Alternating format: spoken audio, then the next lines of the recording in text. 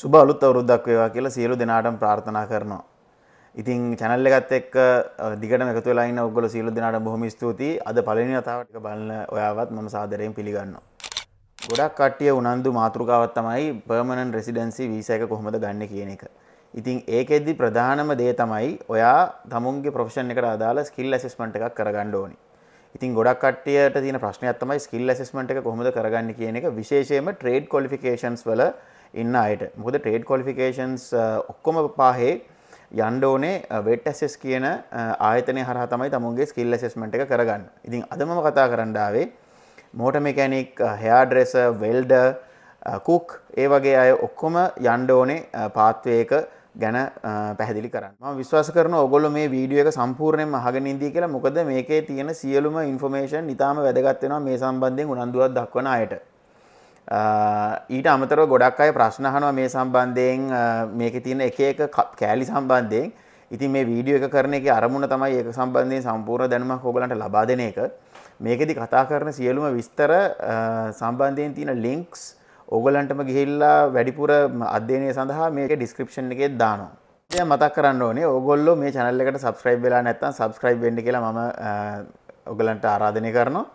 ඒ වගේම මේ channel එකේ contents වලට කැමති නම් like එකකුයි bell button එකයි ඔබාගෙනත් යන්න කියලා ආරාධනය කරන්න කැමතියි. මාතෘකාවට යනවා නම් ඉතින් ඕස්ට්‍රේලියාවේ permanent residency visa එකකට හෝ PR pathway visa එකකට, ඒ කියන්නේ 189, 190, 491 ඔය visa සම්බන්ධයෙන් වීඩියෝස් මේ channel එකේ කරලා තිනවා. ඕනෑම visa එකකට minimum ලකුණු සංඛ්‍යාව 65. ඉතින් ඒක ගන්න හැටි වෙනම කතා කරලා තියෙනවා. හැබැයි ඔකේ පටන් ගැනීම තමයි English සහ skill assessment එක කරගන්න එක. ඉතින් ඕගොල්ලෝ හිතනවා නම් ඔයාගේ skill assessment එක ඔයාලට තියෙනවා නම් ලකුණු 65 සම්පූර්ණ කරන්න පුළුවන් කියලා, ඒ ඔයා වෙනුවෙන් තමයි මෙන්න මේ වීඩියෝ එක කරන්නේ. එතකොට ඔයාලට තියෙන ප්‍රධානම ප්‍රශ්නේ තමයි skill assessment එක කොහොමද කරගන්නේ කියන එක. කරමු මොකද්ද skill assessment එකක් කියන්නේ කියලා. skill assessment එකක් කියන්නේ හරි වෘත්තිකෙක් ඕස්ට්‍රේලියාවට ආවට පස්සේ එයාට ඕස්ට්‍රේලියාවේ අනුමත සහ ඕස්ට්‍රේලියාවේ ස්ටෑන්ඩඩ්ස් වලට ඒ අවශ්‍ය කරන විදිහට ඒ තමුන්ගේ රැකියාවේ නිරත වෙන්න පුළුවන්ද කියලා මනින එකට තමයි skill assessment කියන්නේ. ඉතින් මෙතනදී එකක් සඳහන් කරන්න අවශ්‍යයි. මම migration agent කෙනෙක් නෙමෙයි. ඔයගලන්ට වැඩිදුර information දැනගන්න අවශ්‍යයි නම් ඔයගොල්ලෝ migration agent කෙනෙක්ගේ එහෙම නැත්නම් migration lawyer කෙනෙක්ගේ සහාය පදන එක අත්‍යවශ්‍ය වෙනවා. කීප දෙනෙක්ම message දාලා ඇහුවා ඔයගොල්ලන්ගේ applications process කරන්න පුළුවන්ද? වීඩියෝ වල කියන්න ඕනේ නැහැ. මම ගානක් දෙන්නම්. ඔන්න ඔය වගේ කතා. ඉතින් මම ඒ වගේ දේවල් කරන්නේ නැහැ. මම මෙහෙ ජොබ් එකක් කරගෙන ෆැමිලි එකත් එක්ක ජීවත් වෙන සාමාන්‍ය පුද්ගලයෙක්. මම කරන්නේ ඇත්තටම ඔයගලන්ට ඉන්ෆර්මේෂන් ගෙනල්ලා දීලා ඔයගලංග දැනුවත් කරන එක. එතකොට ඔයගලන්ට පුළුවන් මේ process එක සම්බන්ධයෙන් දැනුවත් වෙන්න. ඊට අමතරව ඔයගොල්ලෝ ඒකට කැමති නම් ඔයගලන්ට ගිහිල්ලා තනියෙන් apply කරන්නත් පුළුවන්. එහෙම නැත්නම් migration agent කෙනෙක්ගේ සහාය ලබා ගන්න පුළුවන්. මම කිසිදු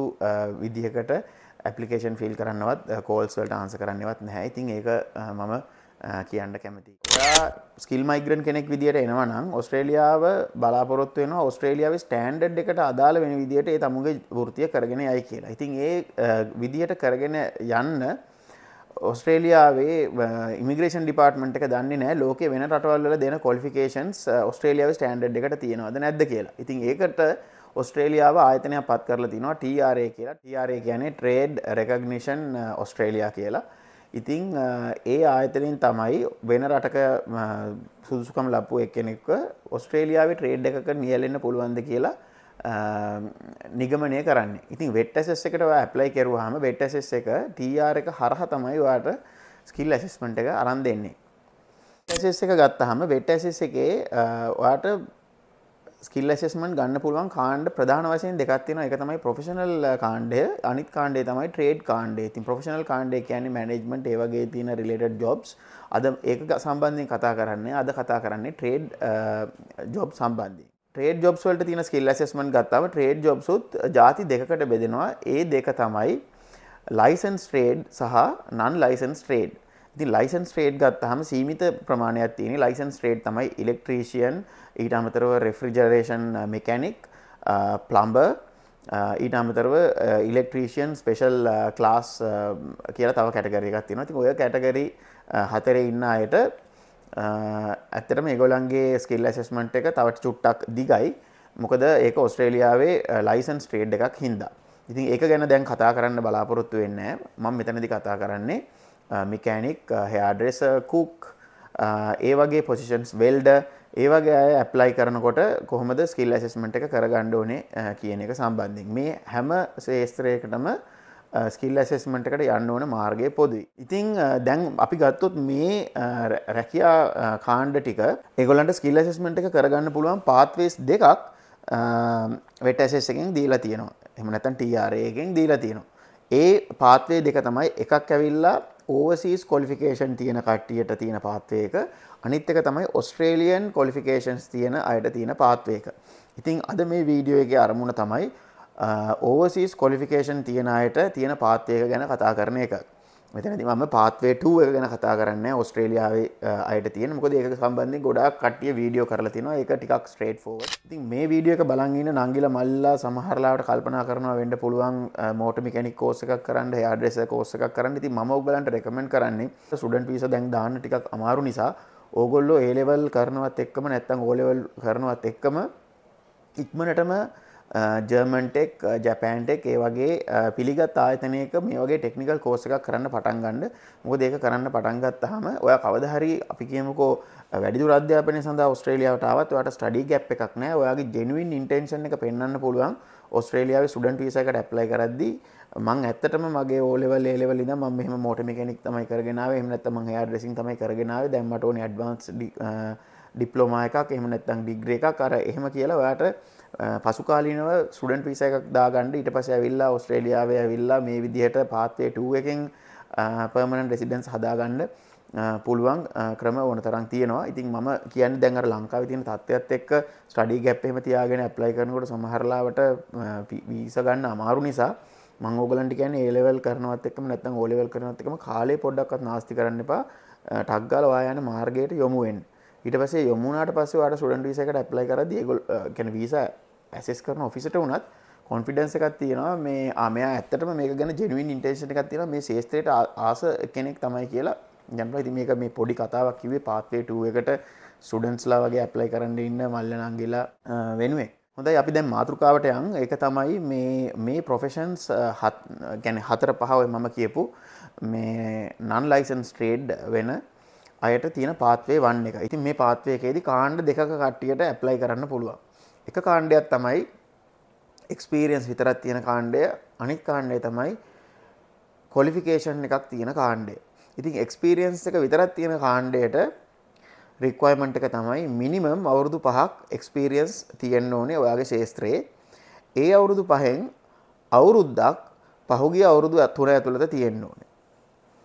ඉතින් ක්වොලිෆිකේෂන් එකක් තියෙන කට්ටියට තියෙන ක්‍රයිටීරියා එක තමයි ඔයාට අවුරුදු 3ක් එක්ස්පීරියන්ස් තියෙන්න ඕනේ. ඒ අවුරුදු 3න් එක අවුරුද්දක් පහුගිය අවුරුදු 3 ඇතුළත වෙන්න ඕනේ. ඉතින් ඔන්න ඕක තමයි තියෙන ක්‍රයිටීරියා එක. ඉතින් ඔන්න ඔය සුදුසුකම් ටික ඔයාගේ හරිනම් ඔයා දන්නවනම් ඔයාට මෙකැනික් කෙනෙක් විදියට සියලු වැඩ කටයුතු කරන්න පුළුවන් නම් ඊට අමතරව ඔයාට ඉංග්‍රීසි වලින් අහන ඉන්ටර්විව් එකකට සහභාගී වෙන්න පුළුවන් නම් ස්කිල් ඇසෙස්මන්ට් එකට ප්‍රොසීඩ් කරන්න පුළුවන්. ඉතින් මෙතනදී මේ පාත්වේ එකේ ඇත්තටම ස්ටේජස් 3ක් තියෙනවා. ඒ 3 තමයි පළවෙනි එක ඩොකියුමන්ටේෂන් ස්ටේජ් එක, දෙවෙනි ස්ටේජ් එක තමයි ටෙක්නිකල් ඇසෙස්මන්ට් ස්ටේජ් එක, තුන්වෙනි එක තමයි ඔයාගේ ඩිසිෂන් ස්ටේජ් එක. ඉතින් ඩිසිෂන් ස්ටේජ් එක කියන්නේ ඩිසිෂන් ටික ඔයාගේ හරිනම් ටෙක්නිකල් ඇසෙස්මන්ට් එක ඔයා පාස් වුණොත් ඔයාට ඕස්ට්‍රේලියාවේ මෙහෙ ඇවිල්ලා කරගත්තා වගේ ඔස්ට්‍රේලියන් ක්වොලිෆිකේෂන් එක කියන්නේ AQF සර්ටිෆිකේට් 3 එක ඔයාට හම්බ වෙනවා.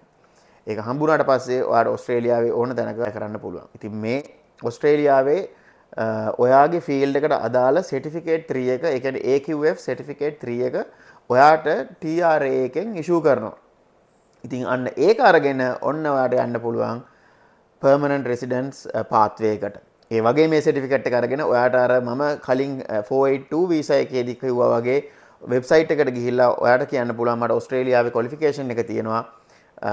මට මේ ජොබ් එකට ඇප්ලයි කරන්න පුළුවන් කියලා ටෙම්පරරි වර්ක් වීසා එකට උනත් ඔයාට ඇප්ලයි කරන්න පුළුවන්. ඉතින් ඔන්න ඔහොම තමයි ඔයාගේ ක්වොලිෆිකේෂන් එක ඇසෙස් කරන්නේ. අපි බලමු මේ පාත්වේ එකේ මම කියපු ස්ටේජස් 3 ගැන පොඩ්ඩක් ඉන් ඩීටේල්. පළවෙනි ස්ටේජ් එක තමයි ඩොකියුමන්ටේෂන් ස්ටේජ් එක.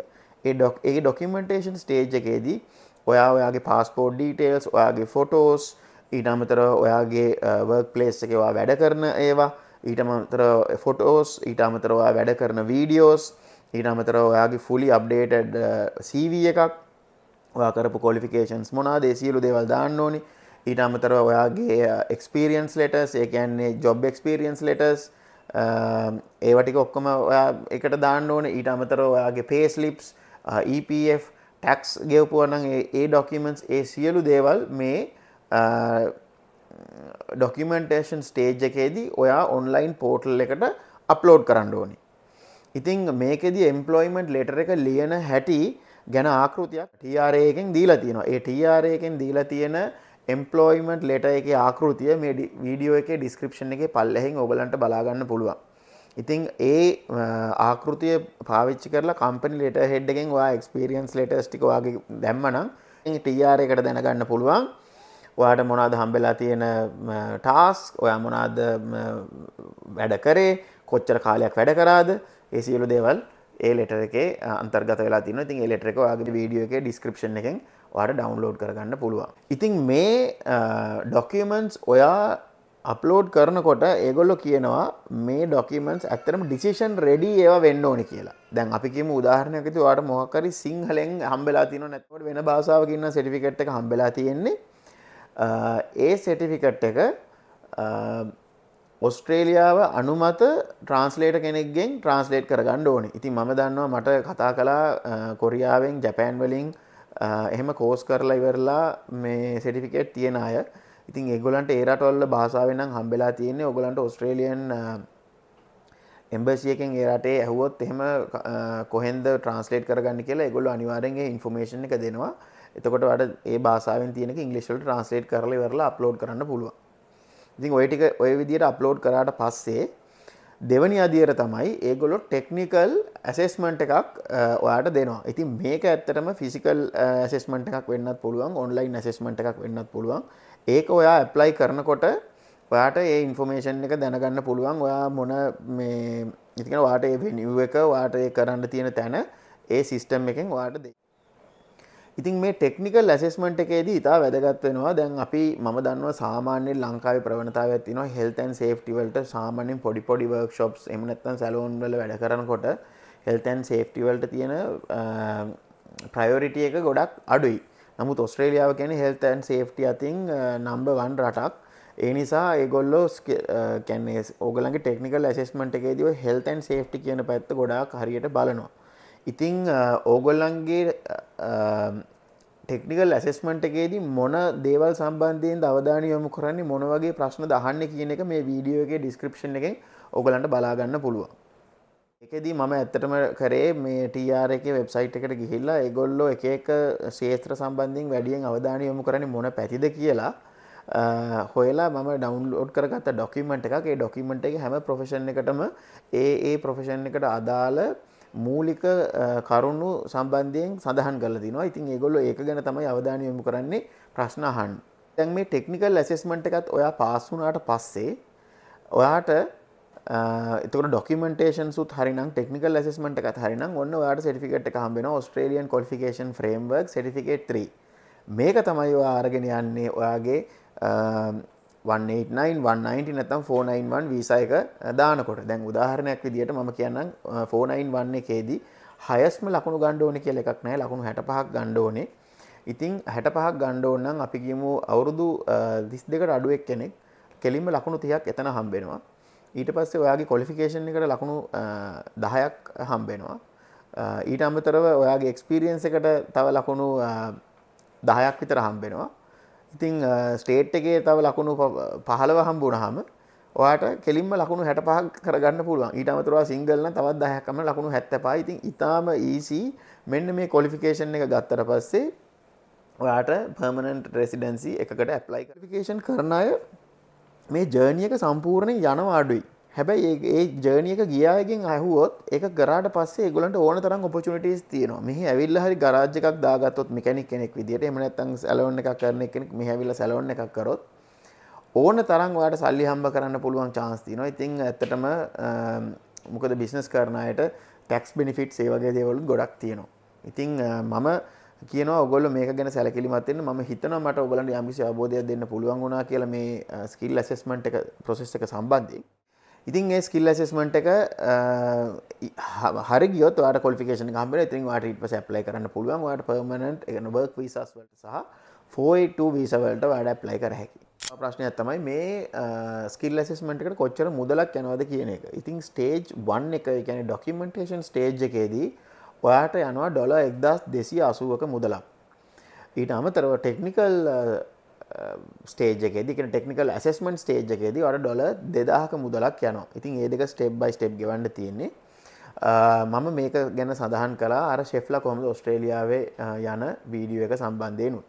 ඉතින් මෙතනදී ඉතා වැදගත් ඔයා මුලින්ම බලන්න ඕනේ ඔයාට අර ලකුණු 65 ස්කිල් ඇසෙස්මන්ට් එක ගත්තොත් ගන්න පුළුවන්ද කියලා මුලින් බලන්න. පුළුවන් නම් තමයි ඔයා ස්කිල් ඇසෙස්මන්ට් එකට යන්න ඕනේ. මීට අමතරව ඔයාට මේක ගැන සම්පූර්ණයෙන් අවබෝධයක් ගන්න ඔස්ට්‍රේලියන් hairdresser කෙනෙක්, එහෙම නැත්නම් ඔස්ට්‍රේලියන් මෙකැනික් කෙනෙක්, එහෙම නැත්නම් ඔස්ට්‍රේලියන් වෙල්ඩර් කෙනෙක් ගේ කරිකියුලම් එක මොන වගේද කියලා බලන්න. ඒගොල්ලන්ගේ ඉගෙන ගන්න යුනිට්ස්, ඒ කියන්නේ එක එක ඉගෙන ගන්න අංශ සම්බන්ධයෙන් මේ වීඩියෝ ඩිස්ක්‍රිප්ෂන් එකේ PDF ෆයිල් එකක ඔයගලන්ට බලන්න පුළුවන්. ඉතින් එතකොට ඔයගලන්ට තේරෙනවා ඔයගොල්ලෝ ඉගෙන ගත්ත ක්වොලිෆිකේෂන් එකේදී ඒ දේවල් කවර් වෙලා තියෙනවා නම් එතකොට ඔයාලට බය නැතුව මේ ස්කිල් ඇසෙස්මන්ට් එකට යන්න පුළුවන්. මම දැන් ඔයගලන්ට පෙන්වන්න හදන්නේ මේ මම කියපු වෙබ්සයිට් එක සහ ඒ ස්කිල් ඇසෙස්මන්ට් එකට ඇප්ලයි කරන්න තියෙන ලින්ක් එක කොතනද සහ මම පෙන්නපු ඉන්ෆෝමේෂන් ඔයගලන්ට ගිහිල්ලා වෙබ්සයිට් එකේම බලා ගන්න පුළුවන් කොහොමද කියලා. ඉතින් දැන් මේ wetassist.com.au කියන වෙබ්සයිට් එකට ආවට පස්සේ ඔයාලට ගිහිල්ලා සිලෙක්ට් කරන්න තියෙන්නේ ස්කිල් ඇසෙස්මන්ට් for migration කියලා. ඉතින් මම කිව්වා අර මේ ප්‍රොෆෙෂනල් ඔකියුපේෂන්ස්, ට්‍රේඩ් ඔකියුපේෂන්ස් තියෙනවා. ඉතින් අපි දැන් යන් ට්‍රේඩ් ඔකියුපේෂන්ස් කියන කැටගරි එකට. ඉතින් ට්‍රේඩ් ඔකියුපේෂන්ස් ගියාට පස්සේ ඔයාලට මෙතන පෙන්නනවා ස්ටෙප්ස් 6ක ප්‍රොසෙස් එකක්. ඉතින් මේකෙදි මුලදී තියෙන එලිජිබිලිටි එක, ඊට පස්සේ ඇසෙස්මන්ට් ප්‍රොසෙස් එක, occupation requirements, evidence requirements, cost and ඊට පස්සේ අන්තිමේට තියෙන්නේ ඇප්ලයි කරන්න. ඉතින් මේ තියෙන මුල් අදියර පහ ගැන මම හිතනවා මම වීඩියෝ එකේ ඔයගලට අවශ්‍ය කරන ඉන්ෆෝමේෂන් සියල්ල දුන්නා. ඊට අමතරව දැන් මේ ඩෙමොන්ස්ට්‍රේෂන් එකෙන් මම පෙන්වුවට පස්සේ මේ වීඩියෝ එක බලාගෙන ඔයගලන්ටත් ගිහිල්ලා සම්පූර්ණයෙන් තමුන්ට අවශ්‍ය සියලු දේවල් බලා ගන්න පුළුවන්. ඉතින් මම පොඩ්ඩියට පෙන්වන්නම් මේකේ මේ පළවෙනි ස්ටෙප් එකට ගිහිල්ලා ස්ටෙප් 1 එලිජිබිලිටි එක බලනකොට මෙතන ගිහිල්ලා ඔයාලට පුළුවන් ඔකියුපේෂන් එක සිලෙක්ට් කරන්න. දැන් අපි මෙතන අපි උදාහරණයක් විදියට ගමු වෙල්ඩර් කියලා. ඉතින් ඊට පස්සේ මෙතන අපේ ලංකාව අපි සිලෙක්ට් කරොත් ඊට පස්සේ ඔයාගේ දැනට ඔයා රිසයිඩ් වෙන්නේ ශ්‍රී ලංකාවේ හින්දා ඔයා ශ්‍රී ලංකාව කියලා සිලෙක්ට් කරනවා. ඊට පස්සේ අපි මේ තෝරගන්න ඕන ප්‍රෝග්‍රෑම් එක තමයි offshore skills assessment program කියන එක, permanent migration. ඉතින් මෙතනදී ඔයා චෙක් කරන එලිජිබිලිටි එක. ඒතකොට මේගොල්ලෝ පෙන්නනවා ලංකාවේ වෙල්ඩර් කෙනෙක්ට ශ්‍රී ලංකාවේ ඇප්ලයි කරන්න පුළුවන්. එයා ඒකට එලිජිබල් මේ offshore skill assessment program එකට. ඉතින් ඊට පස්සේ අපි යනවා assessment program එක බලන්න. ඊට පස්සේ මේ අර මම කිව්ව pathway 1 එක. මෙතනදී තමයි මේ තියෙන්නේ ඇප්ලයි කරන්න එවිඩන්ස් දෙන්න ඕනේ. ඊට පස්සේ පේ කරන අදියර. මෙතන තියෙනවා stage 1 documentary evidence assessment. An assessor will review the evidence you provide to check you have sufficient employment experience and the skills and knowledge required to work in your occupation Australia. ඉතින් මේක තමයි මම කිව්වේ skill assessment එකේ අරමුණ. ඉතින් ඔයාට සියලු සුදුසුකම් ඕස්ට්‍රේලියාවේ තියෙනවද කියලා බලන එක. ඉතින් රිවිව් එක මම කිව්ව ටෙක්නිකල් රිවිව් එක වෙන්නලා තිනවා ස්ටේජ් 2 ඇසෙස්මන්ට් එක කොච්චර වෙලාවක්ද සාමාන්‍යයෙන් එක පැය දෙකක් වගේ තියෙන එක. ඒ වගේම මේ ඔයාගේ ශාස්ත්‍රයේ සම්බන්ධයෙන් එක්ස්පර්ට් කෙනෙක් තමයි ඔයාව රිවිව් කරන්න. එක තමයි මෙතන සඳහන් කරලා තියෙන්නේ. ඉතින් මේක ඉන්ටර්නෙට් එකෙන් නැත්නම් ෆේස් ටු ෆේස් තියෙන්න පුළුවන්. ඉතින් අර මම කිව්වා වගේ ඔයා ඒකේ account එකක් හදලා ඒකේ ගියාට පස්සේ ඔයාට assign වෙනවා ඔයාගේ ස්කිල් එක කියන්නේ මැන බලන ආයතනයක් assign වෙනවා. ඒ ආයතනය කියන විදිහට තමයි ඔයා වැඩ කරන්න ඕනේ.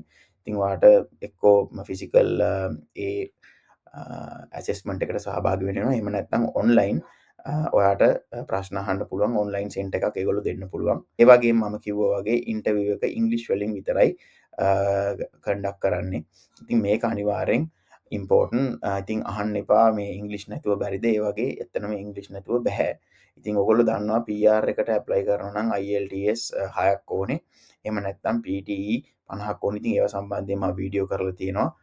ඉතින් ඕගලන්ට ලැංග්වේජ් එක හදාගන්න අවශ්‍යයි නම් දැන් ඉතින්ම ක්ලාස් ගිහිල්ලා මේව කරන්න. ඉතින් ඔයගලන්ට මම හිතනවා මේක බලන් ඉන්න මේ ට්‍රේඩ් එක සම්බන්ධයෙන් ඉන්න අයට ඔයගලන්ට නිපුණතාවය ඇති. සමහරට ඉංග්‍රීසි පොඩ්ඩක් මදි ඇති. එහෙම වුණොත් ඉංග්‍රීසි ටික ඉම්ප්‍රූව් කරගන්න. ඊට පස්සේ ඉතින් අර අවුට්කම් එක හම්බෙන එක තමයි තියෙන්නේ. ඉතින් අපි දැන් මේ මුලට ආපහු යනවා නම් trade occupations වල ඊට පස්සේ මෙතන තියෙනවා check the fact sheet. දැන් මෙතන guides and fact sheets ගැන බලනවා නම් ඔයාට ඔයාගේ occupation එකට ඇවිල්ලා ඔයාට අදාළ වෙන fact sheet එක මොකක්ද කියලා මෙතනින් ඇත්තටම download කරගන්න පුළුවන්. මම මගේ වීඩියෝ ඩිස්ක්‍රිප්ෂන් එකේ දානවා. හැබැයි මම උදාහරණයක් විදියට දැන් hairdresser ගේ fact sheet එක ඉතින් මේ මම නිකන් උදාහරණයක් විදියට මෙතන පෙන්නන්නම්. මේකේ පෙන්නලා තියෙනවා job description එක මොන වගේ jobs the hairdresser කෙනෙක්ගෙන් බලාපොරොත්තු වෙන්නේ. ඊට අමතරව stage 1 එකේදී දෙන්න ඕන documentation අර මම කිව්වා වගේ experience විතර යනවා නම් අවුරුදු 5ක්. එහෙම නැත්නම් course එකක් එක experience යනවා නම් අවුරුදු 3ක්. ඊට අමතරව ස්ටේජ් 2 එකේදී ඇසෙසර් මොන විදිහටද ඇසෙස් කරන්න කියලා ඒකේ දාලා තියෙනවා. මේ තියෙන්නේ ඕස්ට්‍රේලියාවේ සර්ටිෆිකේට් 3 එකේදී කෙරෙන ඒ කියන්නේ සබ්ජෙක්ට්ස් ඔයාට මේ බලන්න පුළුවන් SHBHCUT001 ඒ කියන්නේ මෙන්න මේ කෝඩ් එක තියෙන ඒවා කම්පල්සරි යුනිට්ස් විදිහට තමයි ගණන්නේ. ඉතින් ඔයා මේවා කියවලා බලන්න. ඉතින් ඔයා මේ ශාස්ත්‍රය ගැන ප්‍රවීණයෙක් වෙන්න ඇති.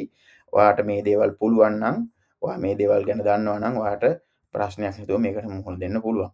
ඊට අමතරව ඔයාට වැඩිපුර ඉගෙන ගන්න ඕන නම් මේ යුනිට් වල මොනවද තියෙන්නේ කියලා මෙන්න මේ වෙබ්සයිට් එකට ගිහිල්ලා ඉවර වෙලා මෙන්න මේ යුනිට් කෝඩ් එක ගැහුවට පස්සේ ඔයාට ඒ මොඩියුල් එකේ අන්තර්ගතය දැනගන්න පුළුවන්. ඉතින් එතකොට ඔයා ඒක කියවලා බැලුවට පස්සේ ඔයා දන්නවා මේන ඒ කියන්නේ ඇසෙස්මන්ට් එක කරන ඒ සුපර්වයිසර් බලන්නේ මෙන්න මේ තියෙන යුනිට් වල තියෙන දැනුම සම්බන්ධයෙන් තමයි. මොකද මේක ඕස්ට්‍රේලියාවට අදාළ වෙන නිසා. අපි ගමු කුක් කෙනෙක්. කුක් ගත්තොත් මෙතන එනවා ෆැක්ට් ෂීට් එක, මෙතන එනවා ඇසෙස්මන්ට් ගයිඩ් එක. ෆැක්ට් ෂීට් එක ක්ලික් කරාට පස්සේ මේ PDF ડોකියුමන්ට් එක එනවා. එතකොට මේ කුක් කෙනෙක්ගෙන් බලාපොරොත්තු වෙන දේවල් එයා අර මම හෙයාර් ඩ්‍රෙසර් පෙන්නුවා වගේ කුක් කෙනෙක්ගේ ඉන්ෆෝමේෂන් ටිකත් ඔයාට මෙතනින් බලා ගන්න පුළුවන්. මෙතන පෙන්නනවා කෝ මොඩියුල්ස් සහ ඉලෙක්ටිව් මොඩියුල්ස්. ඉතින් ඔයා කරලා තියෙන කෝස් එකේදී මේ දේවල් කව වෙලා තියෙනවද? එහෙම නැත්නම් ඔයා කිසිම කෝස් එකක් කරේ නැත්තත් ඔයාට එක්ස්පීරියන්ස් තියෙනවා නම් මේ දේවල් ඔයාට කවර් කරන්න පුළුවන් නම් ඔයාට බය නැතුව මේ ස්කිල් ඇසෙස්මන්ට් එකට මුහුණ දෙන්න පුළුවන්. දැන් අපි බලමු මෝටර් මෙකැනික් කෙනෙක්ගේ ෆැක්ට් ෂීට් එක සහ එයාව ඇසෙස් කරන විදිය. දැන් අපි ෆැක්ට් ෂීට් එකට ගියොත් මේ තියෙන්නේ මෝටර් මෙකැනික් කෙනෙක්ගේ ෆැක්ට් ෂීට් එක මොනවද දෙන්න ඕන ඩොකියුමන්ටරි එවිඩන්ස්, ටෙක්නිකල් ඇසෙස්මන්ට් එකේදී මොනවද බලන්නේ, ඒ සියලු දේවල් මේ ඩොකියුමන්ට් එකේ තියෙනවා. ඉතින් මේක ඇත්තටම ලොකු ඩොකියුමන්ට් එකක් නෙමෙයි. මේ පිටු මේකේ ඇත්තටම මේ ගොඩක් හිස් පිටු තියෙන්නේ. මේ පිටු 3ක් වගේ තියෙන්නේ. ඇත්තටම කියවන්න ඉතින් ලොකු දෙයක් නෑ. මේක කියවලා බලලා ඔයගොල්ලෝ තීරණය කරන්න ඇත්තටම මේකට මුහුණ දෙන්න පුළුවන්ද කොහොමද කියලා. ඉතින් මේකේ දාලා තියෙන මේ process එක ඔයා පාත් එකේ යනවා නම් පාත් 1 එකේ යනවා නම් ඒක ඉවර කරාට පස්සේ ඔයාට ඕස්ට්‍රේලියන් සර්ටිෆිකේට් 3 ක්වොලිෆිකේෂන් එක හම්බෙනවා. ඉතින් ඒකෙන් ඔයාට ඇවිල්ලා ඕස්ට්‍රේලියාවේ PR දාන්නත් පුළුවන්. ඊට අමතරව ජොබ් වීසා එකට ඕන නම් ඇප්ලයි කරන්නත් පුළුවන්. මේ මුලට ආපහු යනවා නම් trade occupations වලට ඉතින් මේ තියෙන සියලු දේවල් ඊට පස්සේ මෙතන තියෙනවා check the fact sheets, confirm the types of evidence. ඉතින් මේ තියෙන දේවල් සම්පූර්ණයෙන් මම අර කිව්ව occupation list ටික මේ වීඩියෝ එකේ description එකේ තියෙනවා. ඔයාට ගිහිල්ලා ඒ occupation එකේ තියෙන details ඔයාට බලන්න පුළුවන්. ඉතින් කියන්නේ මොනවාද සපුරන්න ඕන සුදුසුකම් ඒ වගේ දේවල් ඔයාට බලන්න පුළුවන්. ඉතින් එතනින් ගිහිල්ලා මේ අන්තිමේට apply now කියන එකට ගියාට පස්සේ මේ තියෙනවා general occupation, trade occupation, skill assessment support, Chinese qualification verification කියලා මේ category 4ක්. ඉතින් මෙතනදී ඔයා තෝරගන්න ඕනේ මේ skill assessment for trade occupations කියන එක. ඉතින් මේ දේවල් ගැන තමයි අපි කලින් කතා කරේ. ඔයාගේ occupation එක check කරා, fees ගැන අපි කතා කරා, and මොනවාද documents ඕනේ කියලා අපි කතා කරා. ඉතින් ඔයාට මෙතන තියෙනවා agent logging එකයි කැන්ඩිඩේට් ලොගින් එකයි. ඉතින් මම කියලා තියෙනවා ඔයාට ඕන නම් තනියෙන් ඇප්ලයි කරන්න පුළුවන්. එහෙම නැත්නම් ඔයාට ස්කිල් මයිග්‍රේෂන් ඒජන්ට් කෙනෙක්ගේ සහාය ලබා ගන්න පුළුවන්. ඉතින් මෙතනදී අපි කියමු I am ready to apply කියලා සිලෙක්ට් කරාට පස්සේ මෙතන එනවා trade skills assessment. ඉතින් මෙතනින් එහාට ඒක ඔයාගේ වැඩක්. ඔයාට තියෙන්නේ ප්‍රොෆයිල් එකක් හදලා ඉවරලා අර අවශ්‍ය කරන සියලුම ඩොකියුමන්ට්ස් මේ වෙබ්සයිට් එකේ තියෙන විදිහට ඇප්ලයි කරලා ඔයාගේ ඇසෙස්මන්ට් එක කරගන්න එක. ඩිස්ක්‍රිප්ෂන් එකේ ඕගලන්ට බලා ගන්න පුළුවන් කොහොමද ඕගොල්ලෝ වැඩ කරපු ඒවල එවිඩන්ස් දෙන්නේ කියලා. ඊට අමතරව ස්ටේජ් 2 ඇසෙස්මන්ට් ගයිඩ් එක. ඊට අමතරව වෙල්ඩර්, හෙයාර්ඩ්‍රෙසර්, මෙකැනික් අදාළ ගයිඩ් එක මේ වීඩියෝ ඩිස්ක්‍රිප්ෂන් එකෙන් ඩවුන්ලෝඩ් කරගන්න පුළුවන්. එම්ප්ලොයිමන්ට් එක්ස්පීරියන්ස් එකේ ඕස්ට්‍රේලියාව බලාපොරොත්තු වෙන ගයිඩ්ලයින් එකත් මේ වීඩියෝ ඩිස්ක්‍රිප්ෂන් එකෙන් ඔයාලට ඩවුන්ලෝඩ් කරගන්න පුළුවන්. ඉතින් මේ සම්බන්ධයෙන් ඕගොල්ලන්ට මොනවා හරි ප්‍රශ්න තියෙනවා ඩිරෙක්ට් මැසේජ් කරන්න. මැසේජ් කරන සියලු දෙනාටම රිප්ලයි කරනවා. ඉතින් channel එකට subscribe වෙලා නැත්නම් subscribe කරන්න. ඒ වගේම අපේ Facebook page එක follow කරන්නත් අමතක කරන්න එපා. 2023 අවුරුද්ද ඕගලන්ට සුබම සුබ වාසනාවන්ත අවුරුද්දක් වේවා කියලා ඩැඩි 360 channel එකේ අපි ප්‍රාර්ථනා කරනවා.